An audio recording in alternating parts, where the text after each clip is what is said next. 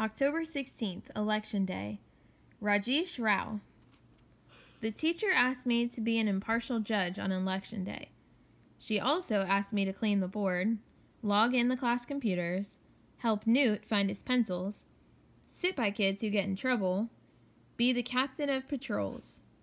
She says I'm a good influence. She calls me responsible. Maybe I should have run. Instead, I'm counting votes for Hannah and George. Don't worry. I'm too responsible to tell anyone when the kids on George's Save Our School ticket win by a landslide. October 20th. My Way. Hannah Wiles. Shoshana says I always have to get my way. That is so not true. If I always got my way, I would have won the class election. If I always got my way, I would have been picked for safety patrols instead of Rachel Stein. If I always got my way, my parents would still be married. I wouldn't have a stepmother and 2 annoying half-brothers.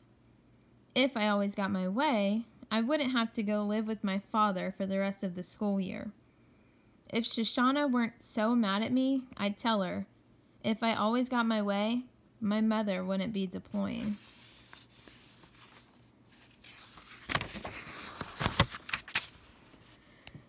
October 21st, field trip. Edgar Lee Jones.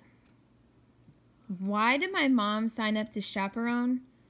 I'll have to answer questions like, who's she? Your mom is white? Well, should I be a clone with her light hair and skin, not brown like me? I'll slide down in my seat and read a book so kids won't stare at us the whole bus ride. I hate when they're pretending not to look. My mom is cool. Why should I have to hide? So what if I'm black and also white?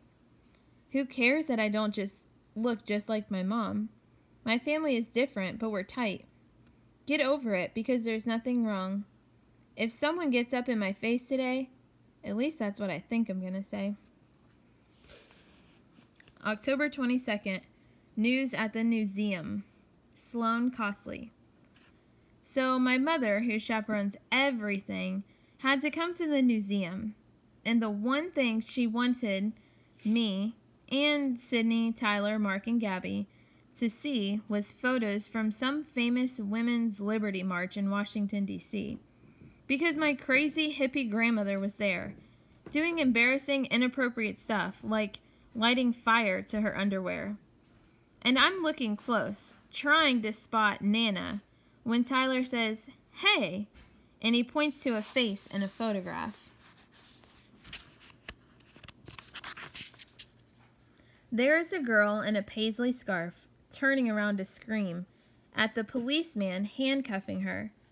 And Tyler says, it looks like a lot like that old picture of Miss Hill.